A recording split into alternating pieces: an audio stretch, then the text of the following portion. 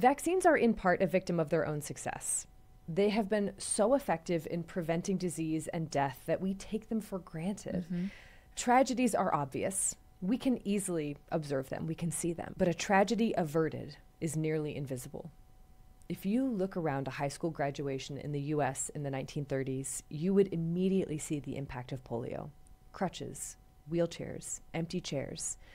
But if you do the same thing today, you don't see how many kids are alive and healthy and excited to start their future lives because of vaccines, because they didn't die or suffer permanent injury from polio or measles or rubella or varicella or Hib or diphtheria or tetanus or so many other vaccine preventable diseases. It's actually like genuinely making me cry a little bit. I know. It is like, because that's an image we don't ever think about, like looking around us and thinking how incredible it is that we are all here and alive. Yes. And I mean, it's not, we just take it for granted. We take it for granted so much. Yeah.